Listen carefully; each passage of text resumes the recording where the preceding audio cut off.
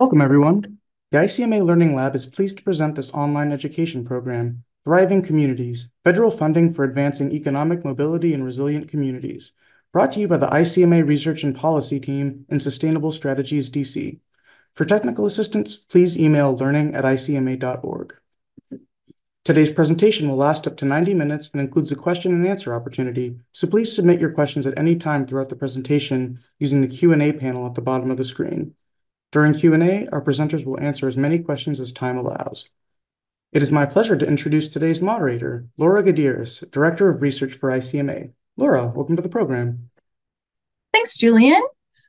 So as Julian mentioned, I'm Laura Gutierrez. I'm ICMA's Director of Research. And over the past year, I've had the privilege of working with a very inspiring collection of other ICMA staff, of our members and their local government staffs, and other partners in collaborating on activities and programming around boosting upward economic mobility in communities. And I would be remiss if I didn't acknowledge the generous support of the Bill and Melinda Gates Foundation of these efforts. And also just a quick plug, you can find more about the work that we've been doing over the last year, as well as keep tabs on future education and training opportunities you may be able to participate in by visiting icma.org/EMO. But obviously, one of the challenges and questions that comes up in thinking about what can be advanced at the local level to boost upward economic mobility and greater opportunities for residents is how to fund or otherwise support new projects, new programs, and activities. And meanwhile, we know we are still in this period of tremendous investment via what we like to call complementary movements. So whether you frame them as thriving communities, environmental justice, community redevelopment, or something else, I think you'll hear some of those terms today. In part driven by that focus on economic mobility, and also because we know that there is a lot of general interest in keeping up with what's available at the federal level and other levels, we really wanted to bring you this webinar, and we're very excited to partner with Sustainable Strategies on this.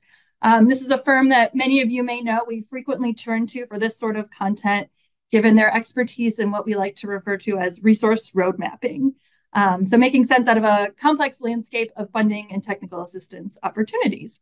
So I'm pleased to welcome Matt Ward and Sarah Marin to the program. Matt co-founded Sustainable Strategies and has been a frequent virtual and in-person presenter at ICMA events. And so in addition to being DC insiders, he and Sarah together have a great deal of experience working with local communities in pursuing and capturing the types of resources that they will talk about today. So I encourage you all to think about questions and share those via the Q&A pod as we go along, and we'll keep an eye on those, but we'll generally plan to address them at the end. And given the volume of interest in today's program, we may not be able to address everything live today, but Matt and Sarah have graciously offered to try and address outstanding priority questions in a follow-up message. So you will also, before that question comes through, you'll also be able to access slides from today's presentation via the Learning Lab platform. So with that, I will hand it over to our dynamic duo of experts to kick things off. So again, welcome to you all, and especially Sarah and Matt. Thank you, Laura, and hello, everybody across the nation and beyond. It's good to be with our friends from ICMA. I've been able to work with ICMA since the mid-90s. They're one of the most effective organizations in Washington. They understand what thriving communities are about and how to help you get the tools and resources to be able to make it happen. So it's good to be here. Again, I'm Matt Ward. I'm the CEO of a firm called Sustainable Strategies, DC, and we help communities get resources for revitalization. We're really glad to be here with you. I'm glad that my colleague Sarah Marin, a senior associate here and a colleague who really knows this topic, took the lead in putting together this presentation, and she and I are going to tag team back and forth to do it. So why don't we kick right in with the agenda? We'll tell you what we're going to try to get done over the next 75 minutes or so before we open it up for Q&A. So number one. Okay, so we're talking about thriving communities and economic mobility of the people in those communities. So what are we talking about? What is a thriving community, and how do thriving communities support economic mobility and opportunity? The second thing we're going to get into is we're just going to give you an overview of the federal funding landscape, which is unlike anything we've seen. This is my 30th year of pursuing resources for localities, and it is a tremendous opportunity right now with more resources than we've ever seen. Next, we're going to talk about what are the main routes to getting funding. People hear about the Inflation Reduction Act, and people hear about the Bipartisan Infrastructure Law. You hear about earmarking. We're going to talk about the kind of main vehicles and approaches to finding federal and other sources of funding. Then we're going to turn to some specific funding opportunities. We've got a lot of them in this presentation, more than we're going to be able to handle in an in-depth way. Every bullet on these slides of upcoming funding opportunities could be a 90-minute webinar on its own. So we're going to look wide rather than deep, but we are going to tell you how you can get further sources of information about those funding sources, both from the funders and from ICMA, which is an expert in technical assistance on those matters, from us and from others. And so we're going to talk about those. I do want to just note quickly that we're focusing mostly on community revitalization, economic revitalization, infrastructure, sustainable redevelopment, resilience, and topics like that. There's a whole field of what I would term more in the health and human services fields. Well, we will touch on some of those. There's a whole in-depth world that would focus more on health, wellness, mental health and wellness, substance use disorder. And we're not going to focus on those kind of health and human services or education grant funding as well. That's for another webinar. Okay. After we talk about some of these funding opportunities, we're going to talk about after you get a look at all of these sources of funding that are available now and will be for the coming handful of years, how do you organize your city or county or town to be effective in going after these resources? So we're going to tell you our best tips of the trade for organizing effectively for resource advocacy. After that, we're going to just give you one case study, a community where we've done work for probably 10 years, Norfolk, Virginia, and a particular area of the community that I think is a wonderful illustration of about what economic mobility and opportunity can be about and how the right kind of funding can help you get there. And then finally, we'll do some Q&A. Okay, next slide. Thriving community is what we all want to be. I mean, for a municipal manager, that's essentially your job. How do you make your community thrive more economically, in terms of equity and inclusion, in terms of sustainability, in terms of all the values that are important to your local community?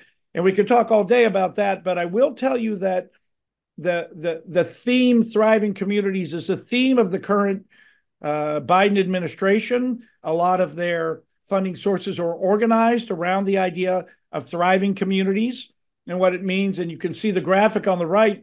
Those are, coming on a dozen federal agencies that are part of a federal interagency thriving communities network that they're trying to take a whole of government approach to be able to integrate sources of funding, assistance, and policy to help you cities and towns and counties be able to access this funding. And so I'm not going to read the whole slide, but you can see that elements of a thriving community is that the community is engaged.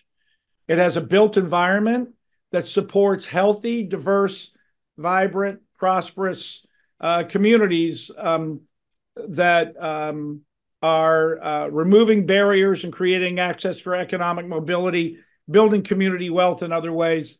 And again, I'll just say that there are federal agencies that have used the theme of thriving communities to try to channel their funding into making cities and towns and counties better. Okay, on the next slide, Laura talked about how ICMA has got an entire initiative about economic mobility, and they're putting forth tools and resources and ideas about that in a lot of ways. And this is a graphic that is used frequently by ICMA and its partners to talk about what economic mobility is. I mean, we know that there are social determinants of poverty, and there are social determinants of poor health, and there are conditions of neighborhoods that make it very difficult to access work or healthy foods or education or safety or access to nature, parks and open space. You could go on and on. And, you know, being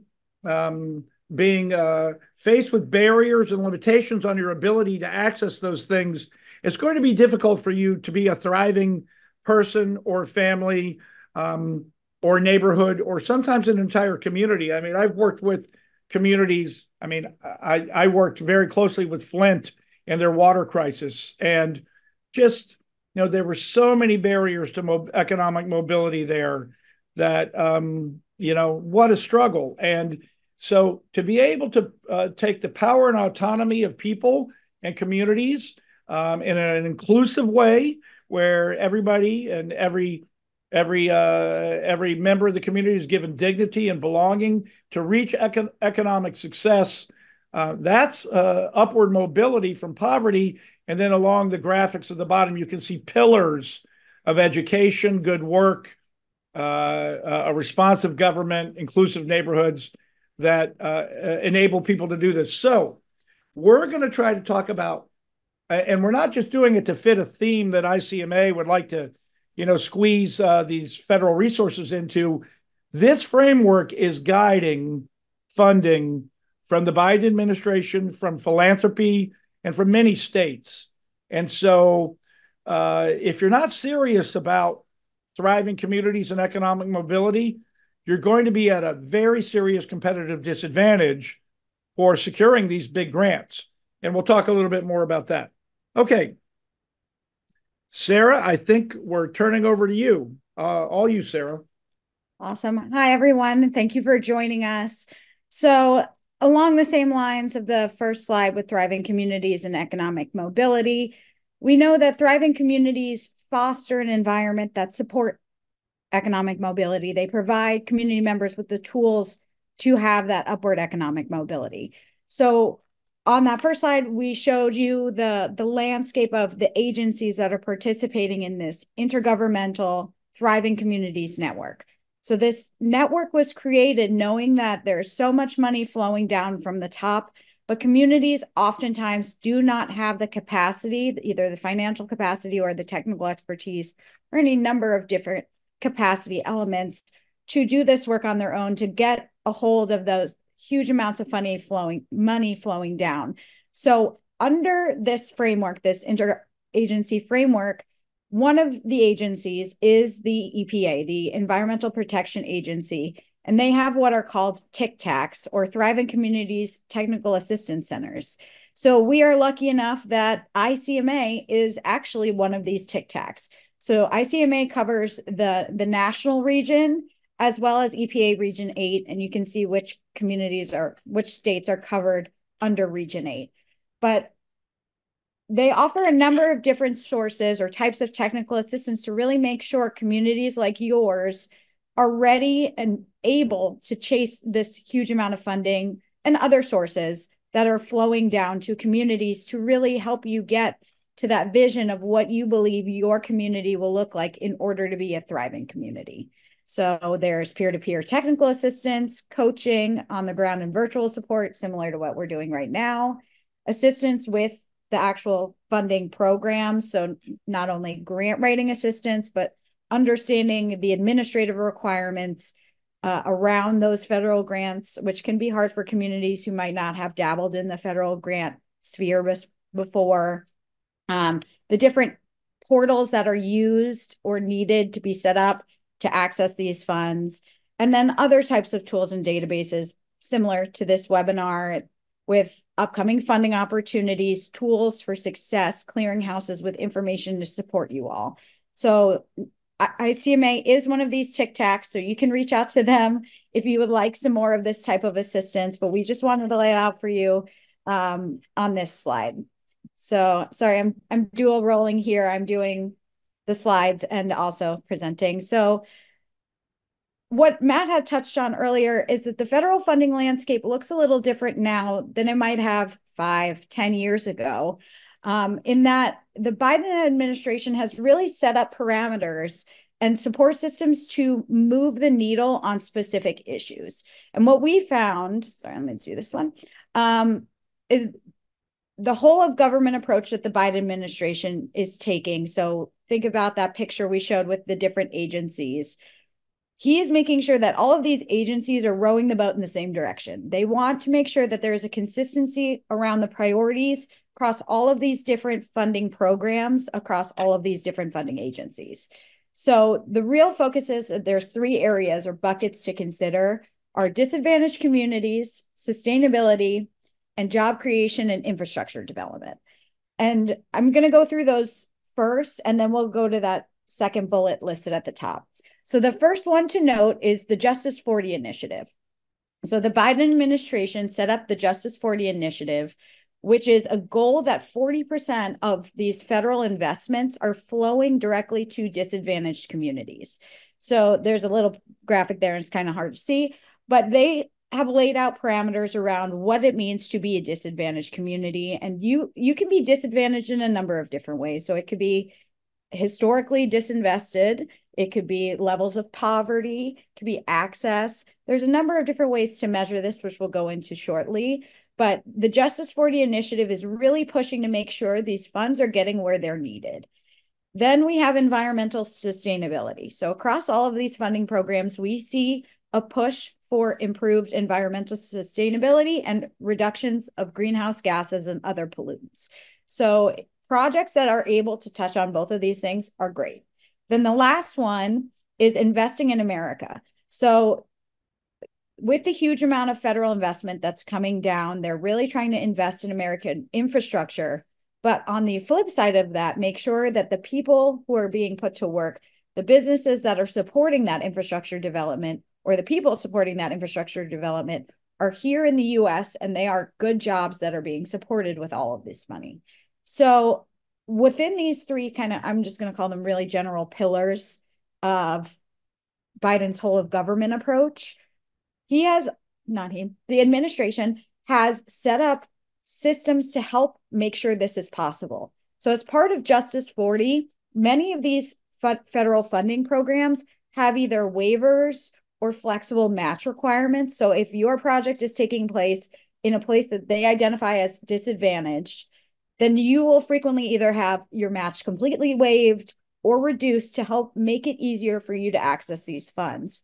Similarly, with the EPA Tic Tacs and the other technical assistance, Thriving Communities technical assistance programs, they're really trying to boost capacity to chase these funds, boost capacity more generally, make sure funds are going where they're intended to go.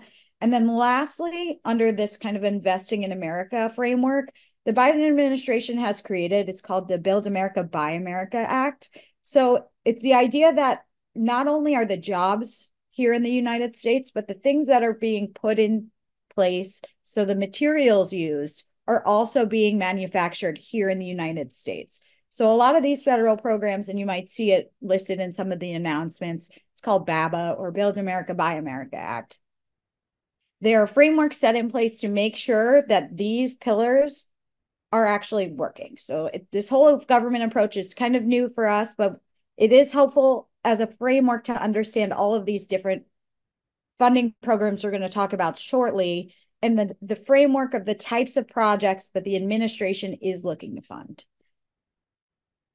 All right, and I think this is me. Okay, so how do you know if you're a disadvantaged community, or how do you know about your environmental sustainability levels, or different things like that? The great thing is there are a number of tools out there to help you understand your community more specifically as it fits into these broader themes. So the first one, we see this a lot with a lot of the different agencies use this first tool. So it's called the Climate and Economic Justice Screening Tool. And you can go in, type in an address, and it'll tell you whether or not it's considered disadvantaged under the framework that they've laid out with these 8 different categories or indicators that they have set up. So that's just one example. So the DOT raise grants, which are out now on the street, they use this framework to help determine if a community or where the project will be located is a disadvantaged community, which then would qualify you to have your match waived, different things like that. The EPA IRA Disadvantaged Communities Tool, and IRA stands for Inflation Reduction Act, is a similar tool like the CEJST screen. They all have acronyms, so I apologize. It's just another tool to help you understand your community's landscape. Maybe you look at this before starting a project and you see, okay, these neighborhoods are the ones that the administration has identified as disadvantaged. What projects or programs can we put in those areas? Those are the areas they're looking to invest in. So it's helpful not only in the actual grant writing process, but identifying your priority projects. Then old tried and true, we have data.census.gov. This is the US Census Bureau's website or portal to access all that census data that they gather every year. They have estimates updated annually. And then, as we know, they have the big census push every 5 years to get as accurate information as possible. So there's a treasure trove of information and data there to support the story you're trying to tell and also see how you align with those big Biden administration priorities. And then lastly, again, all of these do similar things. There is the CDC Social Vulnerability Index. So you'll plug in, it's either census tract or county, and it will pump out a number, usually up to 1. So it's a decimal point that will tell you what level of social vulnerability that community is facing. So if you have a high social vulnerability, that would look like a 0.9 SVI metric. A low social vulnerability would be 0.1. And they have, again, a number of different measurements that they use to come up with these numbers. But we see time and time again that agencies either use these as qualifications for matching or want to see you highlighting this information throughout your narrative or the applications you're submitting. They want to understand the full story behind your community, and this data can kind of help you shape that and mold that into the story you're looking for. So, okay, I think the next one is going to be the last one for me. So Matt touched on this. There are a number of different routes to funding. So it's not just one and done. There are a number of different types of sources of funding. So we've laid out a few here. These are the big ones that we want you to just stay aware of. So the first is just annual federal agency funding. So every year, the federal government has to pass a new budget. It's called the Appropriations Act. And within that, there is usually, I know it's going to say usually because the numbers change every year, but approximately $700 billion of that annual funding goes towards non-defense discretionary spending. That includes all of these grant programs that we see all of the time. So year over year, these are programs that we'll see. Sometimes they create new programs in the legislation, but this is one of the main sources of funding that we'll see a lot of these federal grant programs funded through. Within that framework, within the appropriations legislation or annual federal funding, there is a new mechanism, well, a new old mechanism called earmarks. They are now calling them congressionally directed funding or community funding requests. They have different names. But as part of the framework for overall federal funding, they have pulled out some of those funds and are now allowing members of Congress to identify specific projects, so not just the programs or the level of funding they want to see, but specific projects within their jurisdiction or their areas that they can target for funding. So then it's a line item within the larger piece of legislation rather than you having to go on the back end once the legislation is passed, submit an application, go through the review process with that specific agency that is funded under, and get funding through that new mechanism. So there's a lot of different interesting, they call them accounts. They're not grant programs, but accounts that cover a whole number of different areas of local community priorities, from healthcare, transportation, parks, cops, or public safety. They have a whole number of different accounts available through this route of funding. The next ones, which are kind of what we were talking about when we say there's a huge amount of funding flowing down, it's these next two categories. So the first is the Bipartisan Infrastructure Law. This authorized $1.2 trillion for transportation and infrastructure spending, with a little under half of that for new investments or new grant programs. So to keep that in perspective, the legislation that's pending now for fiscal year 2024, or the federal spending legislation, set at 1.66 trillion. And this bill had 1.2 trillion in it. So almost an entire year's worth of federal funding has been plugged in for grant projects like the ones your communities are interested in. So huge portions of funding are now flowing down to communities for these transportation and infrastructure type projects. Along the same lines, we also have the Inflation Reduction Act, which, similar to the Bipartisan Infrastructure Law, these are targeted funds. The mechanisms here are a little different. Some of them are incentives, such as tax incentives. Some of them are grants, and some of them are loan programs to support new infrastructure focused mostly on clean energy, transportation, and the environment. Environmental sustainability, like that pillar we talked about under the funding landscape. The next category of funding we have, which often gets overlooked, is state funding. So similar to the federal government, the state governments also pass their appropriation, what they don't call them appropriations, their spending every year, and have their own grant programs set up to support localities like yours. And the great thing about these is they're different buckets of funding, in that when you have to look at your matches, state funding and federal funding fall into different buckets. So it's important to think about the entire landscape of opportunities and using them interchangeably together, built on top of each other. Just make sure you're looking at all avenues. And then the last category is philanthropy, or nonprofits or charities, different organizations of this type. Now, they do tend to be smaller grants, smaller sources of funding, but still really important sources there. A lot of these type of philanthropic funds can get you at least going on a project. So they might be more interested in funding pilots or doing the technical assistance, the planning phases of these work to get you geared up for these maybe larger sources of funding. All right. And then with that, Matt, I'm going to switch it over to you. Thank you, Sarah. Okay, so we are about to launch into dozens and dozens of funding sources, and we're not going to be able to spend a lot of time on them. So we wanted to tell you some good places you could go. You're going to get these slides from ICMA, or you might want to take a screenshot with your phone, because these are the places that we go and that you can go to be able to find out much more about these grants. So if you could start rolling these bullets out, Sarah, grants.gov is the system that manages all the federal grants. It's kind of a pain in the neck, but there are a lot of information. You go to what's called a NOFO, a Notice of Funding Opportunity. Sometimes they call them NOFA, Notice of Funding Announcement, or a RFA, Request for Applications. Those are going to have the grant program with the details of what you have to submit, how you'll be evaluated, and how the program works. When we want to learn about a fund, we read the NOFOs, and you get those off grants.gov. You can also get them from the agency.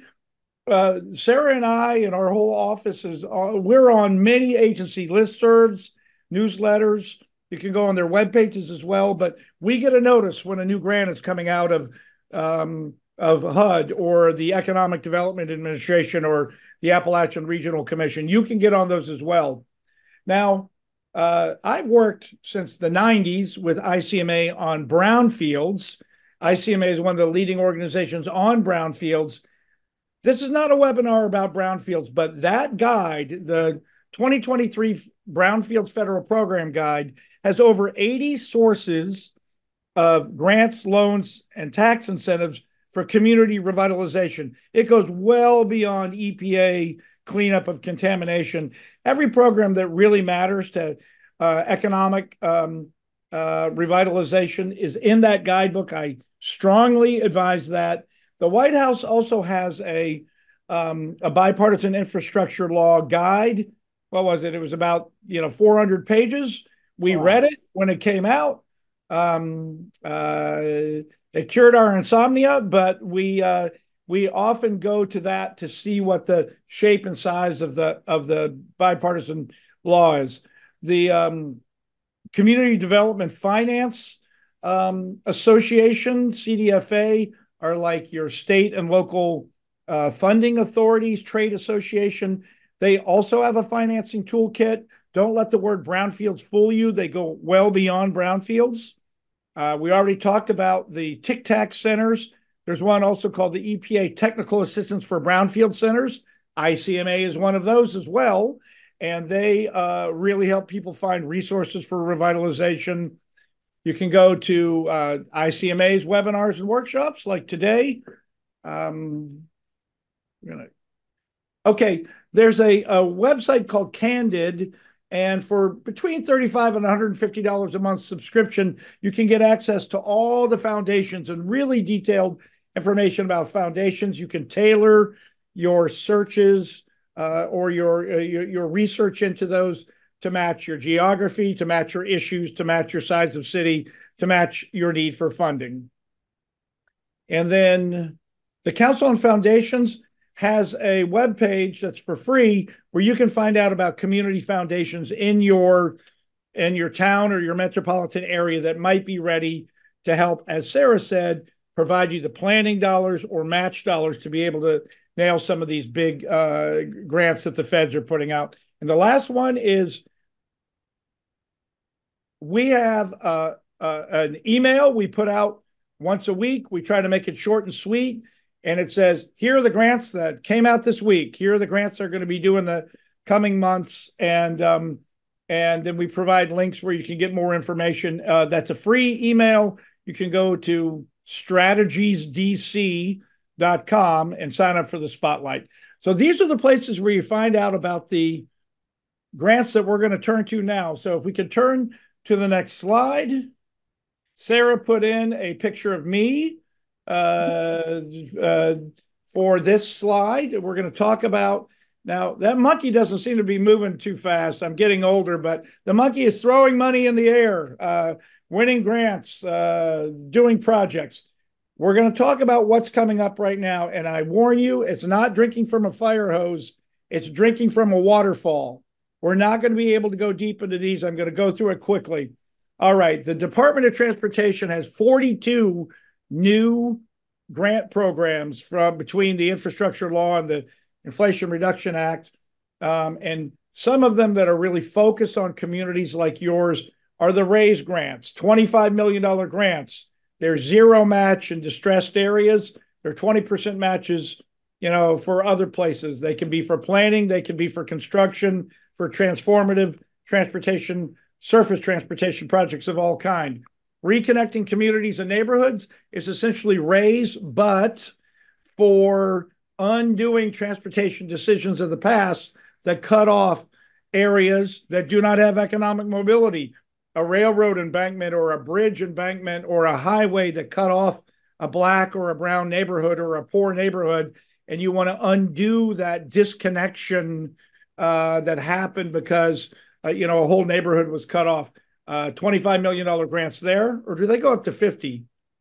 Maybe it's 25 or 50. Bus and bus facilities, they're not only for buses, they're also for bus stations and bus barns and bus infrastructure of all kinds. We've gotten lots of those for communities. There's a lot of money in it. Safe Streets and Roads for All will give planning grants to help you come up with a safety action plan that identifies your least safe intersections, the dangerous curves, the places where people and pedestrians and bikes and cars are crashing and having injuries or worse. And then you can get up to $30 million to implement your safety plan after you come up with the plan. You either got to have a plan from one of their planning grants, or your own plan that meets DOT standards. I advise you to look at that grant quickly before you get up to the implementation grant and say, oh, we don't have a plan that meets their standards.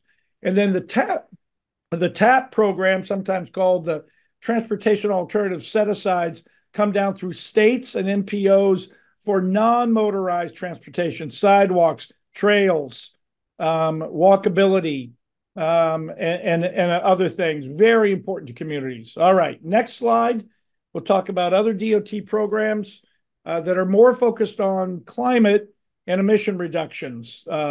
Electric vehicles, charging and infrastructure, those were just put out a week or a little longer than a week ago. Our firm wrote the state of Connecticut's. They got $15 million for deploying EV infrastructure. They're going to open that back up again. Cities and states and counties, cities, towns, and counties can apply. Protect, you see that flooded road. We have roadways that are built in the floodplains. We have bridges that are vulnerable. We have transit facilities that are subject to climate impacts and weather changes. If you want to armor your infrastructure, make it safer and more resilient, there's a lot of money for Protect grants. The next one is just like the bus and bus facilities, but it's got to be for low emission or no emission, electric and fuel cell and other kinds of buses that are lesser polluting. Lots of money there. And then they also are doing it for ferries. Not everybody has a ferry, but those who do could get one that's not a fossil fuel ferry chugging out smoke, but it's a Tesla of ferries or something like that. All right, the next one. All right, these are large-scale projects. These are not for the faint of heart. The mega grants, they're giving out grants of up to $500 million. The bridge between Cincinnati and Kentucky, Joe Biden and Mitch McConnell went and announced that grant.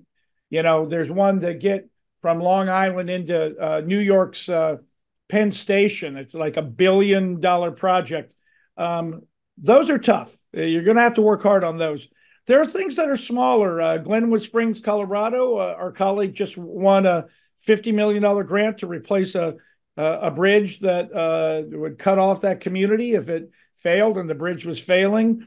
Infra is basically a raise grant for freight, trucks, ports, trains. It's more of a freight upgrade bill. The bridge investment program grants, they're out now. Your states have a bunch of money and the states are giving those out in a big way, or you can compete for your own grant for small, medium, and very large bridge investment projects. And then Sarah worked with Washougal, Washington, what did you get, Sarah? $30 million, $40 million grant to deal with a very $41 million grant to build an underpass under a railroad that was cutting that community off and causing real economic mobility and safety problems. So that's another one. Those are big. You better work hard on those because those are big grants. All right. Am I almost done here? Let's see. I am not done yet. Okay, I got two more. Shifting from the Department of Transportation to the US EPA. These are some of these are tried and true programs like the Brownfields program. Others are brand new out of the Infrastructure Inflation Reduction Act. So I'll just skip to the second one. The Brownfield grants are bigger than they've ever been. I remember when they were only getting about $60 million a year into that program. We've got billions of dollars in the EPA program now. I remember when the biggest grant you could get was $200,000. They're now giving out $5 million brownfield cleanup grants. And those usually open in November and usually open in September or due by the end of the year. Brownfield grants, same as it ever was, except a lot more money and a lot bigger. Clean school bus programs for clean or zero emission school buses.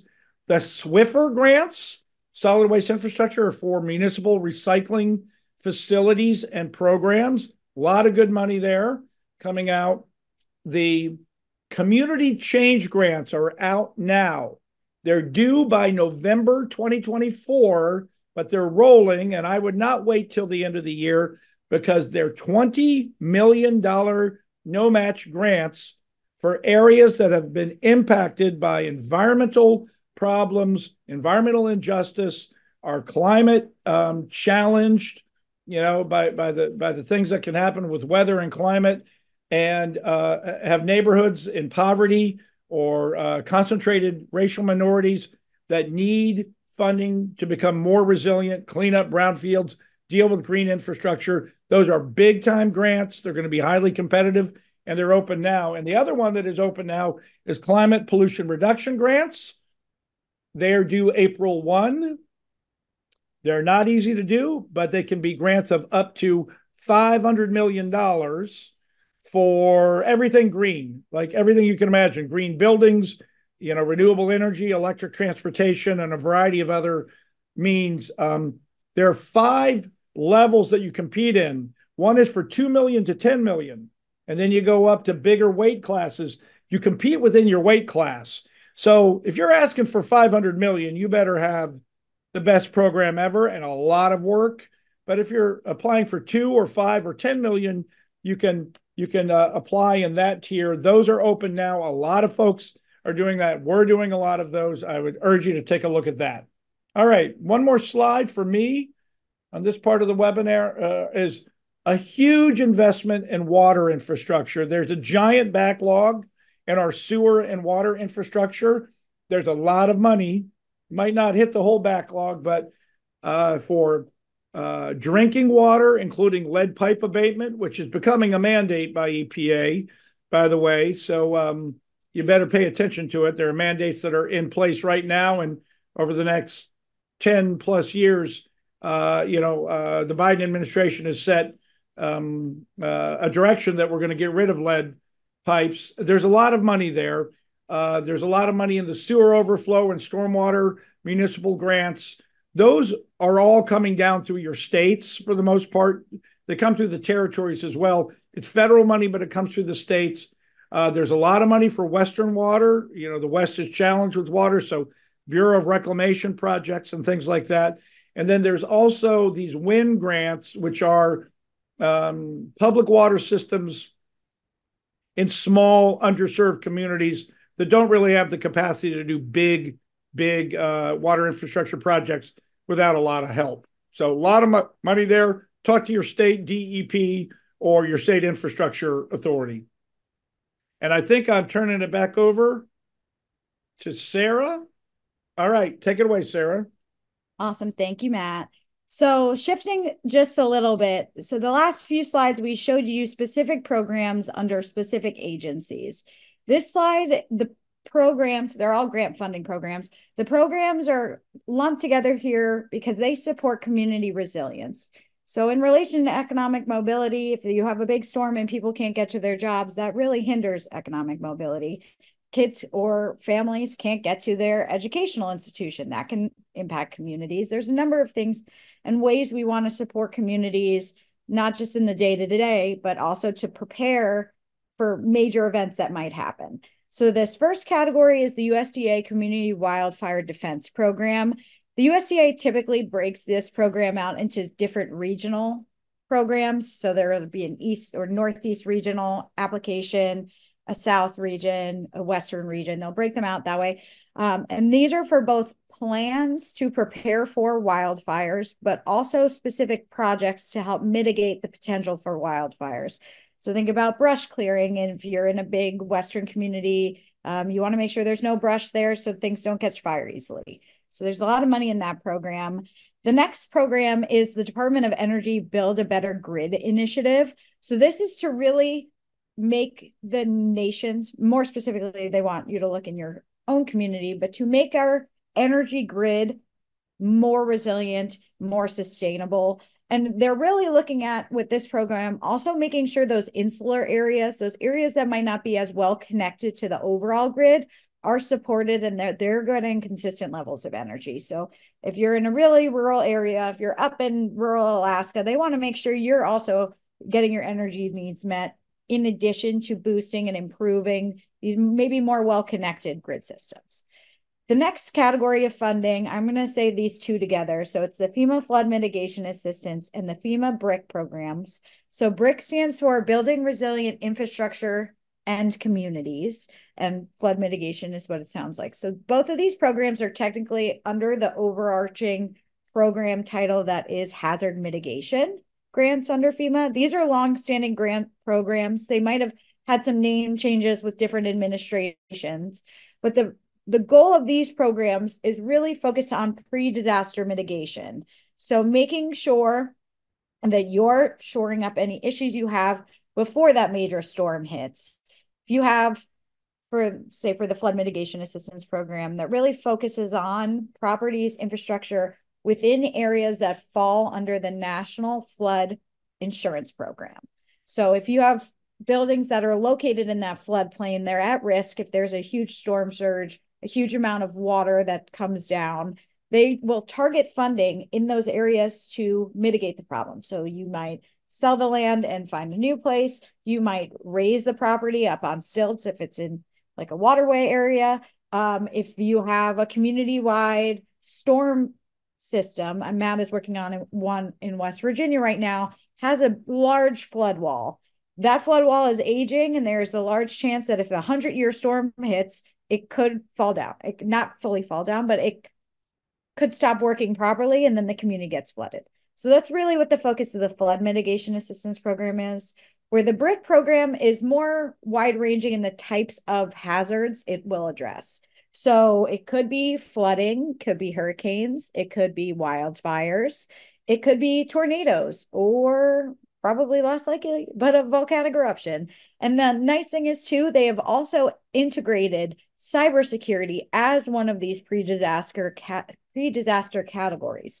So not natural disaster, but still a potential disaster that can completely disrupt community operations. Someone hacks your locality's system, that really disrupts all services in the community. It's not just one small issue. So that has also been incorporated into the FEMA BRIC program. The next category of funding is the HUD weatherization program. So this is more targeting specific people's homes. So apartment buildings, single family houses. It helps them purchase the types of equipment, improvements they need to protect their homes in the event of these major natural hazard events or weather events. So different types of funding for that. So new windows, new roof, retrofitting, things to make sure that they're prepared in the event of a large storm.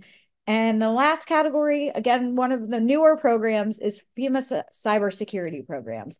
So cybersecurity is becoming more and more of a risk that communities are starting to realize could very much impact them. And they're starting to plan for that. How do we make sure we are protecting our community from these cybersecurity risks to make sure that we have continuity of operations in times of major disasters, but also in general?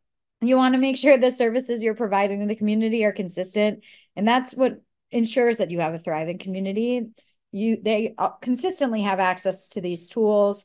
They have the built environment that supports their needs. So these are just a couple of the examples of the resilience-focused programs that are out on the street.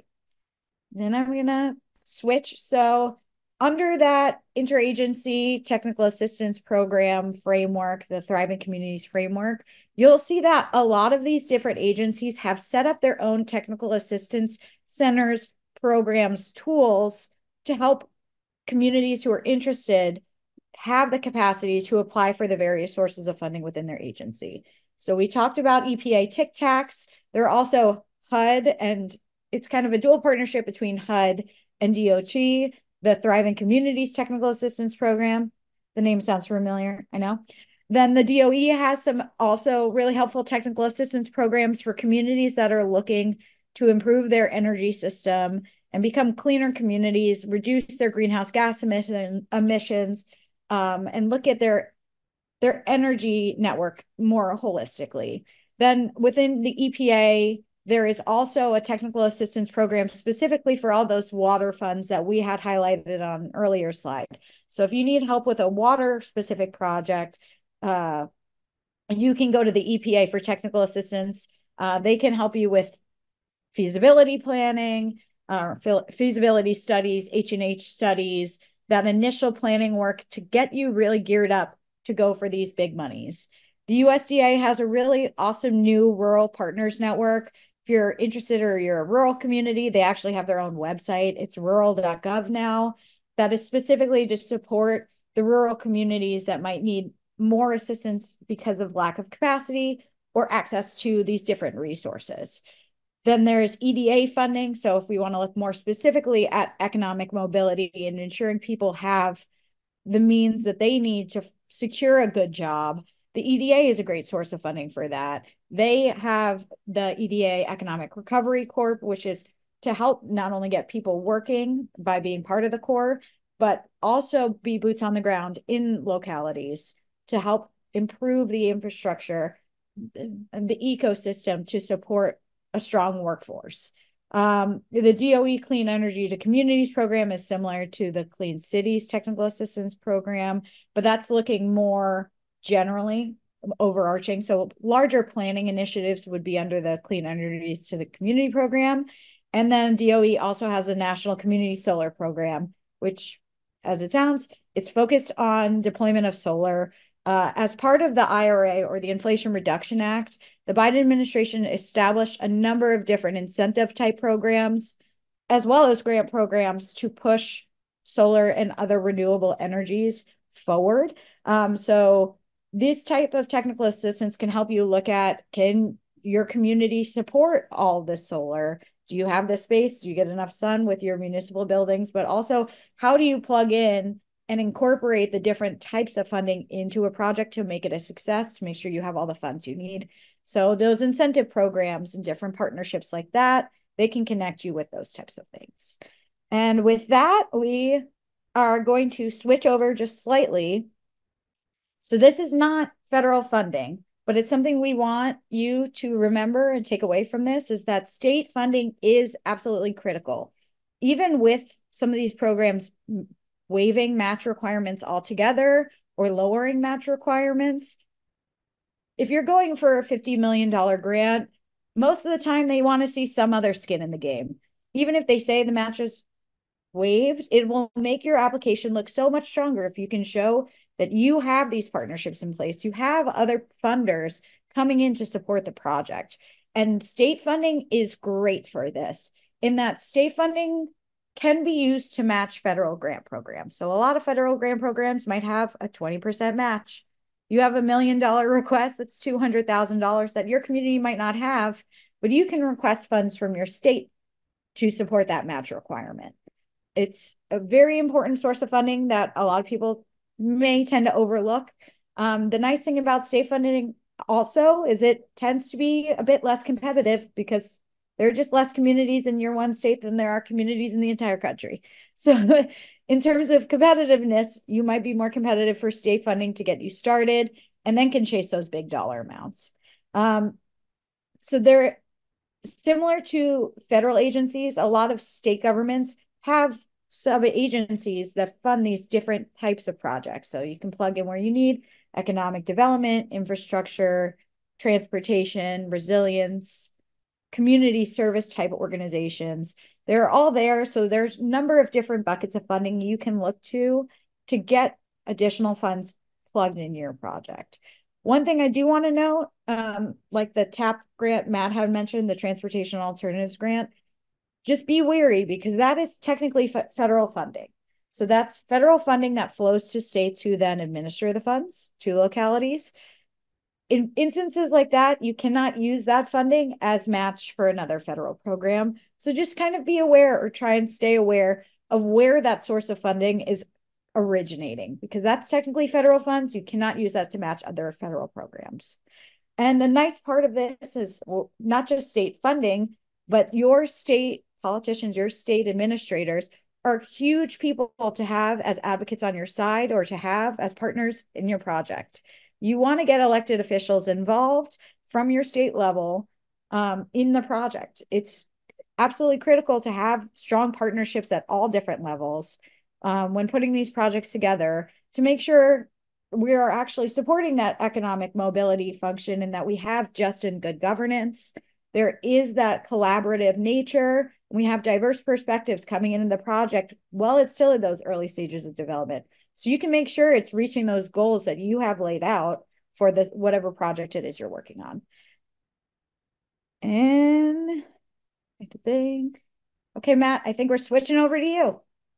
Sounds good. And to my friends at ICMA, I think we have 35 minutes, so we're going to try to round the corner, and we're going to round the corner to a different subject. We just told you about, I don't know, 50 different grants, and each one of them are a lot. And so we have a approach that we use with each of our clients, and what we try to put out to people like you about how do you get organized. So I'd ask you if you wanted, I'm looking at my friend Laura from ICMA. She lives up in Michigan. Do you think the Wolverines got ready to win that bowl, starting a month ahead of time? No. Do you think the Detroit Lions, who she's also a fan of, started figuring out their roster or their plays the week before they, got into the playoffs? No. You've got to work ahead of time to identify what are our high priority projects, what is it going to take to get them done, how much funding have we leveraged, how much funding do we need to be able to get to the next critical stage of development, who's behind us, who do we need to get behind us, what are the grants that are out there that we can match our needs to our grants, and how do we go about getting ready for those grants?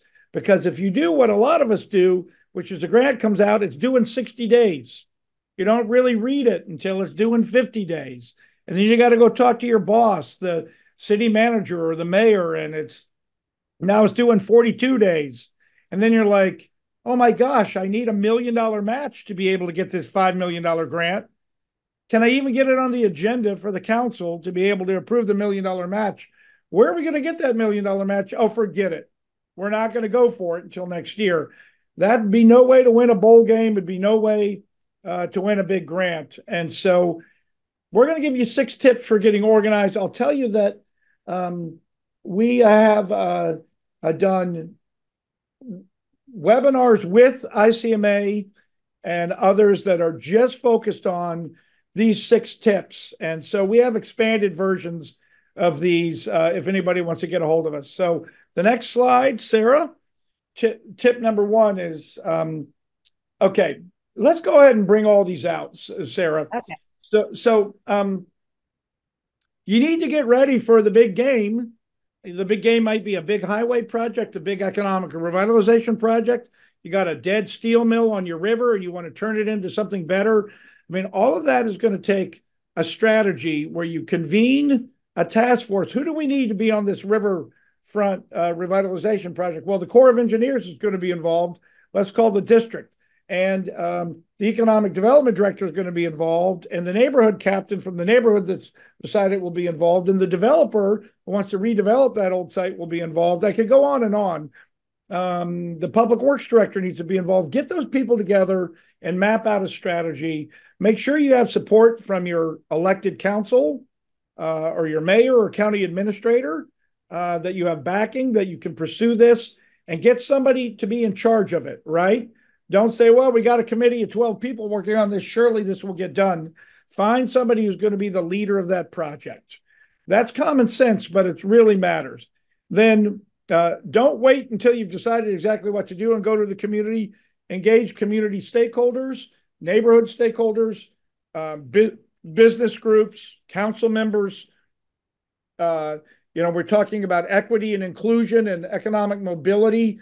Don't reach out to the traditional folks and ignore what might be the economically distressed or public housing residents or others that also have a stake in the outcome, but might not be as vocal or as able to be engaged without you reaching out to them. So engage your community early, because you're going to need to prove that engagement as effective when you're writing the big grant. Now, this is so important. I once sat down with a mayor who said, I've got 30 ideas of what I want to get done. And I said, pick 3 and focus on those. Now, every municipal manager has to do 30 things at one time. But when you're going for the big grants, you really need to figure out what are the next 3 things that are either critical needs, things left undone that are really hurting us, or would be transformational or have the best backing. Let's pick some priorities. Now, I say 3. It could be 2. It could be 5. But no city manager is really able to pursue 30 grants for 30 big priority projects at the same time. So identify your priority projects. And then I'll tell you another story. I once said to somebody, this big revitalization of that dead chemical plant on the river, with your idea, what is your economic development center going to cost? It might be $3 million. It might be $30 million. I said, buddy, you're not ready to go for this. You need to break down that project into bite-sized pieces.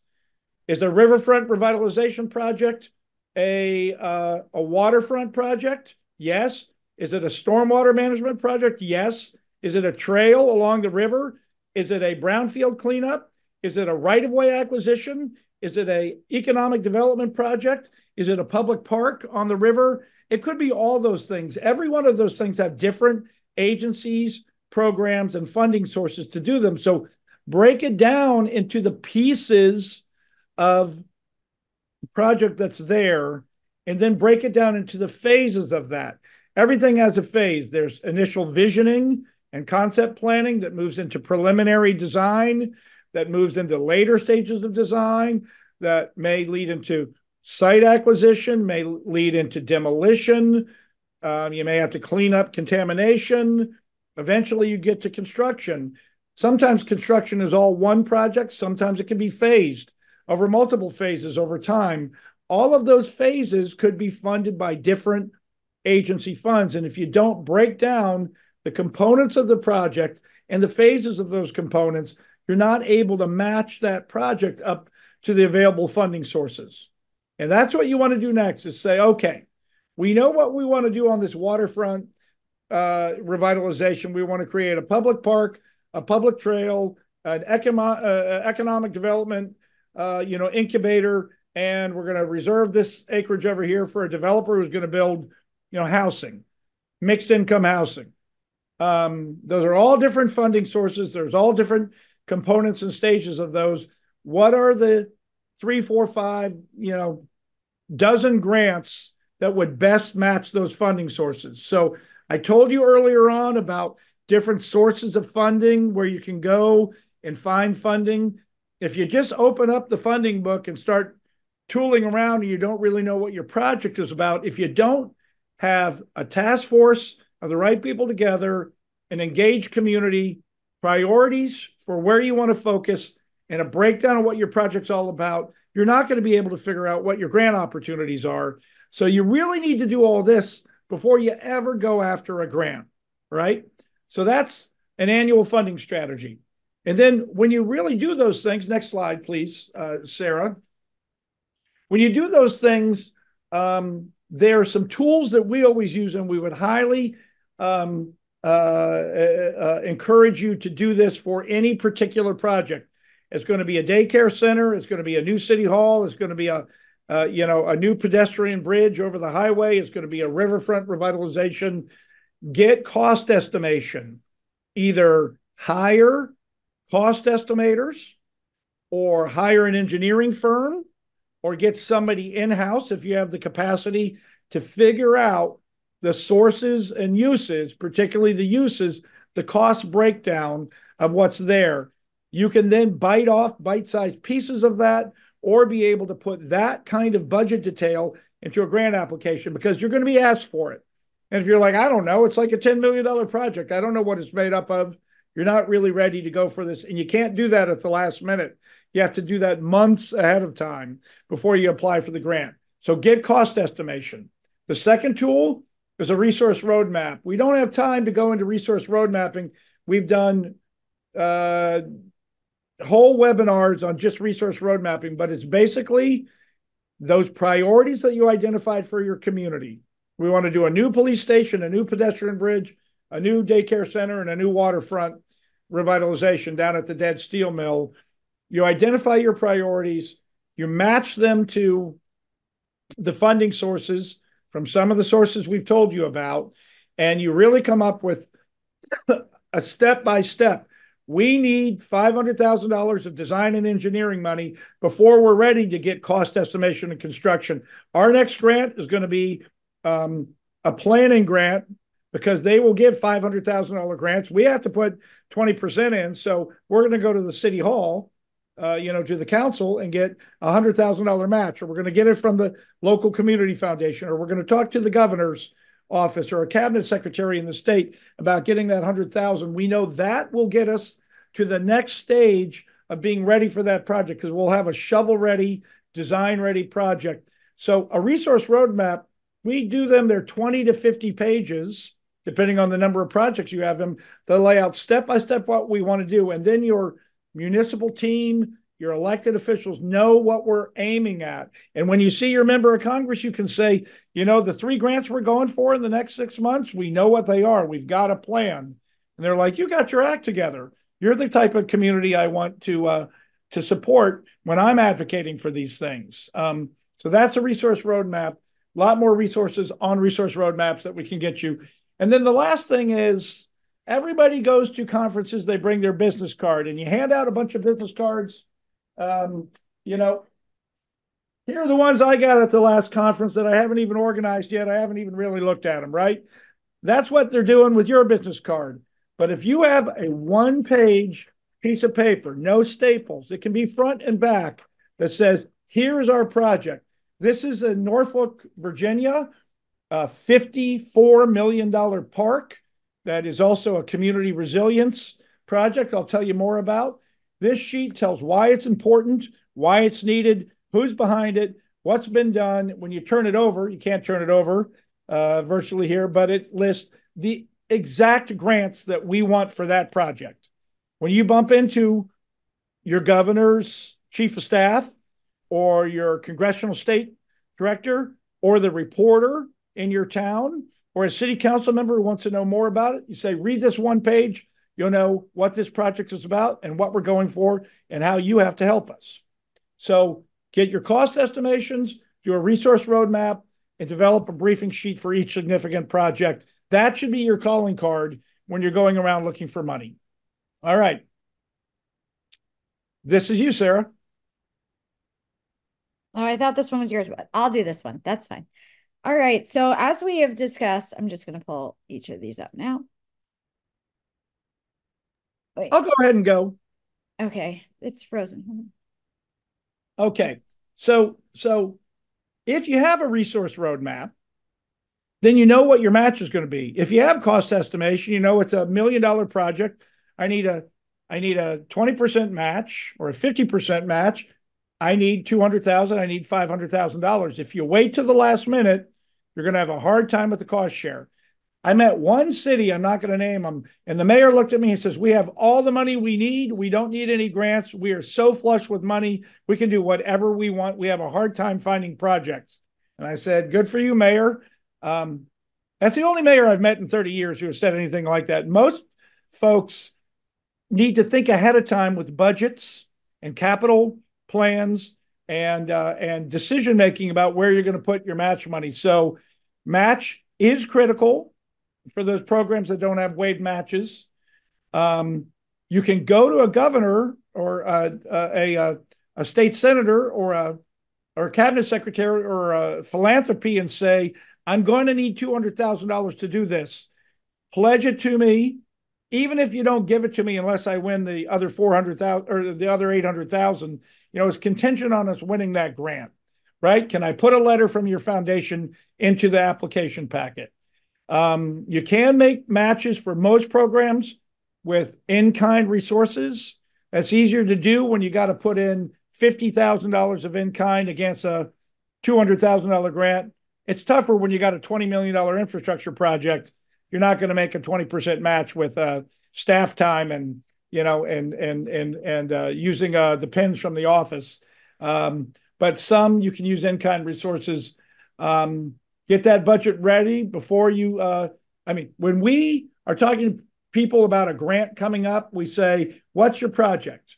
And we talk about it and we kind of shape it to match the funding source. And then we say, give us a budget before we even start working on the application and the advocacy, because the budget tells you what the project's really about. And then, particularly for large projects, you might have to borrow a HUD Section 108 loan, borrow a USDA loan, borrow a Federal Home Loan Bank loan, um, um, uh, borrow through bonding. Your capacity to handle that debt, your political capacity to get your governing body to agree to that debt, your capacity to know that you've worked with bond counsel or other financial experts to figure out how you're going to repay those cannot be figured out in a few weeks. It takes time. So if you're going to go for big money and you know what the match is, the cost is going to be, you know what match you have to bring in, go ask your governor for that money. I'm turning in a FEMA brick today for $28 million with a $9 million match. It is the poorest city in West Virginia, which is the third poorest state in America. And we're asking the governor to cover that $9 million match. But we also have a letter from bond counsel stapled to a letter from the mayor saying we'll bond it if we have to, because we don't want that flood wall to fail. So all of that takes time. This plan for cost sharing is as critical as anything else. Okay, back to you, Sarah. All right. So I'm on to tip 4, and this is proactively approaching grant writing. So grant writing, especially you're like, okay, we're going to apply for this grant. You open the notice of funding opportunity or the notice of funding announcement, and then you see all of the requirements that are listed there. And there are usually a lot. There's a lot to slog through, but almost every grant application has at least one section of narrative. So a written explanation of the who, the why, the what, and the how that is the basis for your grant. So first is telling a story. You want to paint a picture for the reviewers of your locality specifically, your project specifically. What are the events that might have happened to get you to the point that you need this grant? Or on the flip side, what is your vision? What are you looking to do? Where are you looking to go? And how do those things interplay? Those things all help you get ready for grant writing, and they're just good practice as a part of the entire ecosystem of grants. So you should have these kind of ideas in your head already, maybe not super project specific. But when I said get ready for the grant writing portion, get a grant writer ready for it, they need to have this material available to them. And that might just be a treasure trove of all of this data you collected from those data tools we showed you earlier that you just have ready to go, primed to go, so you can plug them into the application where needed. This is also making sure that they have all of the tools that they need to be effective. So having that project budget, if the person writing the application is not the one putting the budget together, they need to talk to each other. They need to understand what the specific scope of work is so they can write that down in the narrative and not raise red flags for reviewers. They just read an entire application and have absolutely no idea what you're actually going to use the money for. Make sure your project is either shovel ready or shovel worthy. And that feeds into having that task force in place, doing that public engagement, having those partnerships, having the match in place. So your project might not be at the point where it's 100% shovel ready, you have design bid documents ready to go, you're ready to put out the RFP for construction, but it should be shovel worthy. They should be able to understand the vision and your goals and what's going on and know that you are started the steps to get you to a place that would make you shovel ready. They have a strong inclination that you have done the due diligence you need to do to get you to where you want to go with the funds you are requesting. And this part of that due diligence process is zoning requirements, permitting, approvals. So in almost every grant application, especially for physical construction type projects, they're going to ask you questions within this narrative response about zoning, more likely about permitting and approvals. Zoning might be a part of it if you're doing a mixed use development type project or different things like that. But permitting and approvals, if you're doing a construction project, are almost always assured. So these processes take a while. You might not have them completed by the time of the application, but they want to know you're thinking about it. You know who you need to go to get those permits and approvals. You need to know the timeline it's going to take to get those things done. You might want to have started conversation with the relevant individuals who work on these. So if I'm in my state and I'm working on, let me think of a good project, like a brownfield project, I might want to go to my state Department of Environmental Protection and have those conversations. So maybe if it's a brownfield, it needs to be entered into the state program. There's different things that you need to consider prior to submitting this application. The important thing to know is that there is some nuance around this. So you don't have to have all these things 100% ready to go by the time you submit your application, but you need to show the reviewers that you have thought about it and planned for it and are ready to do it when the time comes. So that's the shovel worthiness, not necessarily shovel ready, but shovel worthy. And managing and removing risks. So there's always risks to these projects. You're asking for $20 million. There's going to be risks involved. These risks might vary. They could be natural hazard type risks. They can be economic risks. They can be risks related to finding a contractor to do this work or finding the materials you need to actually put in what you're looking to put in. So making sure those are available. We know we've seen over the past few years following the pandemic, increasing in pricing. So those types of risks. What happens if the project comes way over budget because you anticipated an amount and then you put it out to bid and the bids come back 20, 30% higher than what you had planned for? You don't have enough money for that. So having an understanding and an assessment of these risks going in is critical. And planning for sustainability is also a component of this. So back on maybe 2 slides ago, under construction, there was a little sub-bullet for O&M or operation and management. That is part of the sustainability. They're going to give you $10 million. I'm just going to make up a number to put in a bridge in your community. They want to know that you have the capacity and the plans in place to maintain that infrastructure. You are properly maintaining the investment that they are supporting.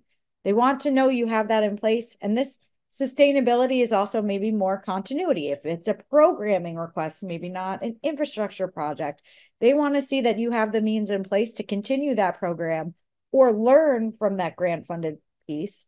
And how you plan to take that moving forward? What are you going to do with the information that you might have gotten? You just established a pilot program with this project. Are you going to secure additional sources to move this project forward? Are you going to review the results and maybe create a new program? These are all things you need to think about. So as we look into the future on those time horizons, planning ahead is critical. And then there is always the chance that you will not receive the grant. And the first time you write it, or from that agency, or your project might not fit well, but getting you prepared for that next round of funding is also super critical. So I would submit a grant. I might not have won. It sucks. I know. I don't like it. But you should continue those touches with those agencies. Request more information about why your project didn't win. A lot of these agencies will provide debriefs in that most of these agencies have structures in place. There is a review panel that goes through your application and scores the projects based on the established scoring criteria. They have their notes available. They're usually submitted along with their review information. So they do it differently. So I don't want to get into too much information, but they will provide you this information in that someone will sit down with you and say, this is what the reviewer said. They like this. You scored highly on this, but maybe you need to work on this portion. So keep that in mind. So even if you don't get it the first time, there are ways that you can improve moving forward, and it's continuing those touches with those agencies. And then I'm going to go a little quicker through these because I know we're running out of time. Advocacy. Advocacy is so important. Be a champion for your projects, especially if they're priorities for you and your administration.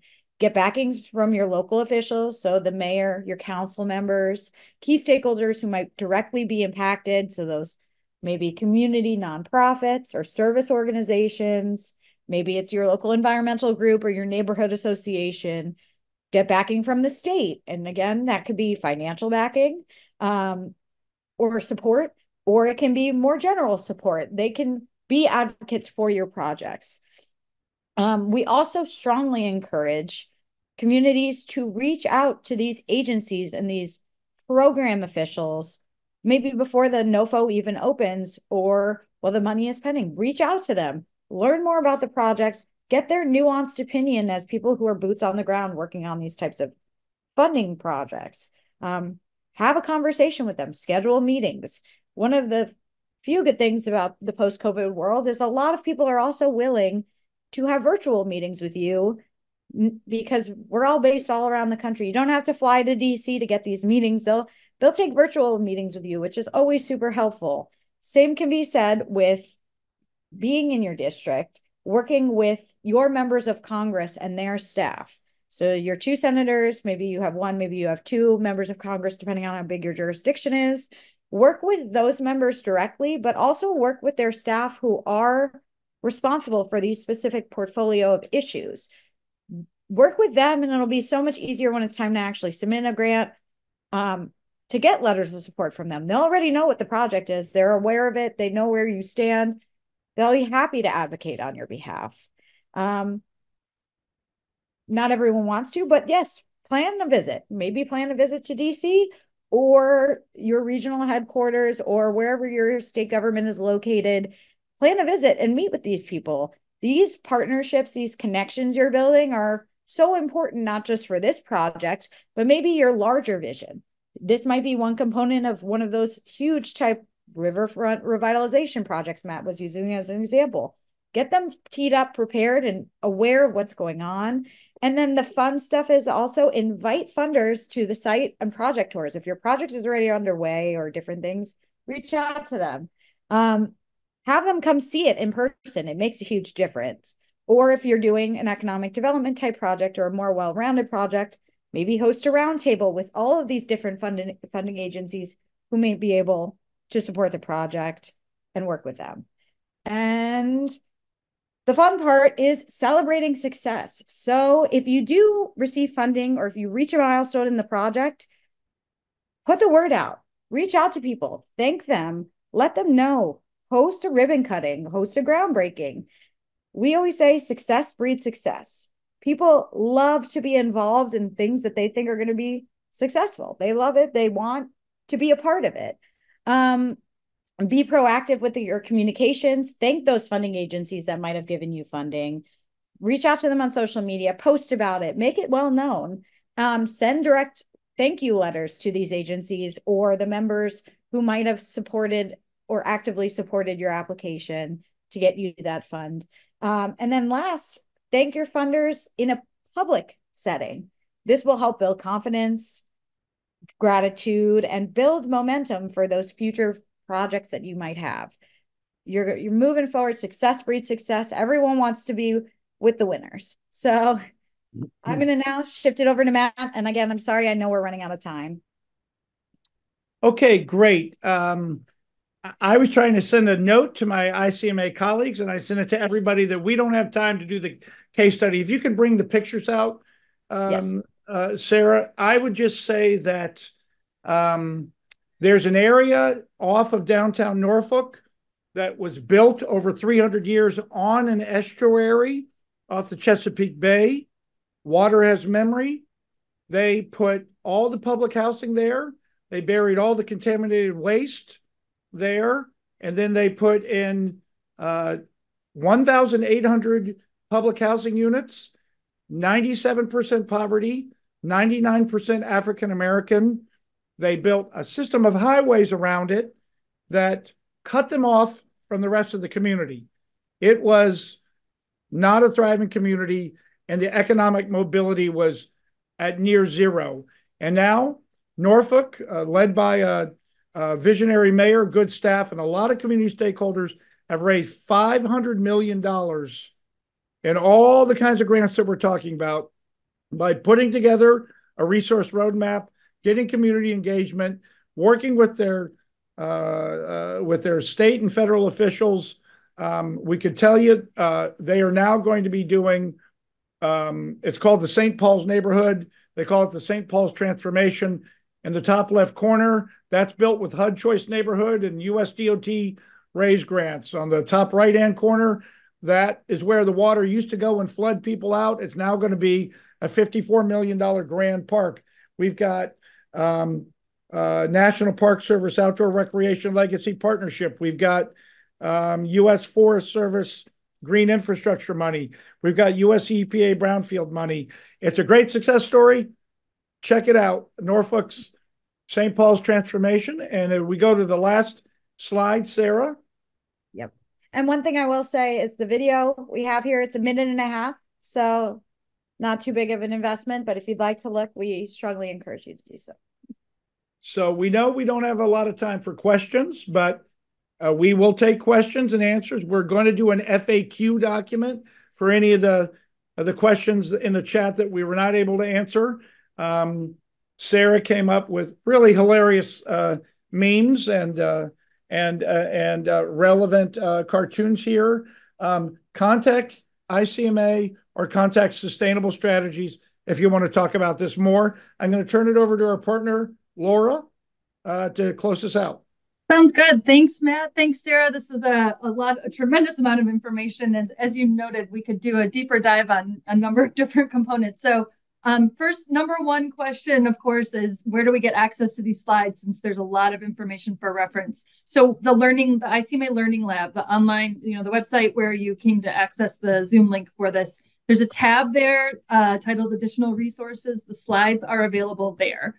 And if there are the FAQ or any other follow-up information we develop, we'll post there as well.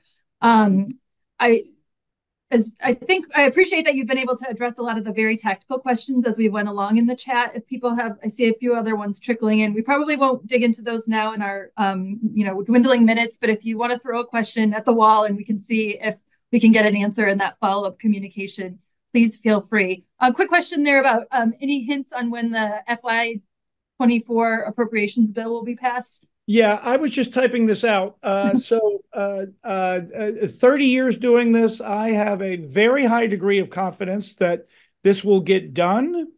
And we will not get a year-long continuing resolution, which is bad for a lot of federal agencies and a lot of people in America, and all of you who are lining up for what will be around 16,000 different earmarks that are in those bills.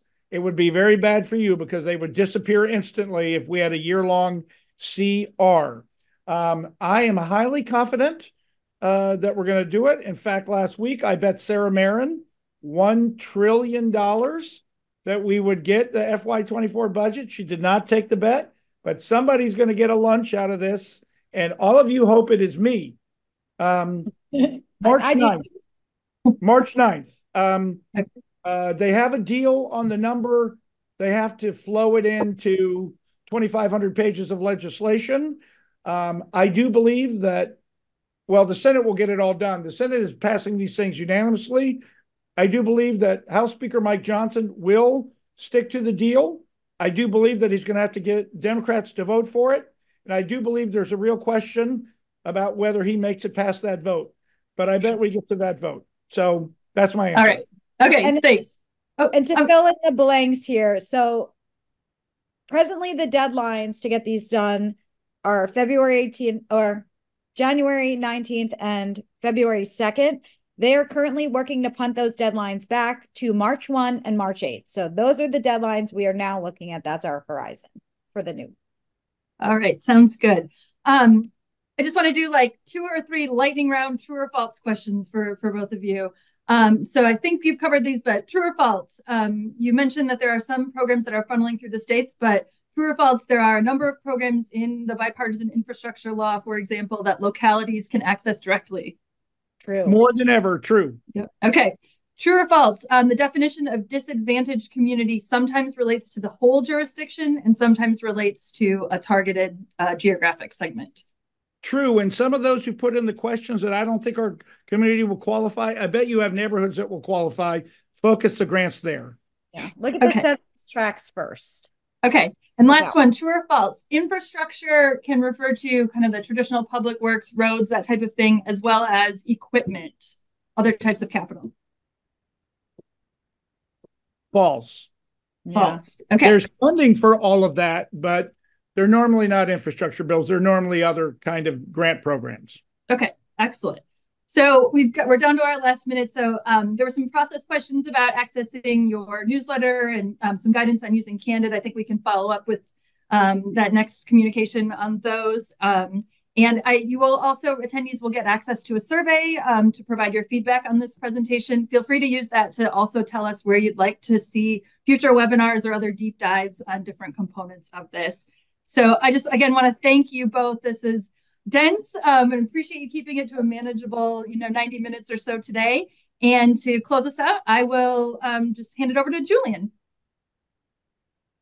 And with that, we must conclude today's webinar. A special thank you to our presenters and to everyone who joined us today, and we hope we'll see you again soon. Please take a moment to complete a brief evaluation of today's program by returning to the ICMA Learning Lab page where you logged in today. The survey must be completed to unlock your certificate for this program. After completing the survey, you can access your certificate via the Achievements tab at the top of the interface. A recording of today's session will be uploaded to the same place you found the Zoom link in the Learning Lab, along with the slide deck that can be found under the Additional References tab. Today's program is copyright 2024 by the International City-County Management Association with all rights reserved. This concludes today's program. You may now disconnect.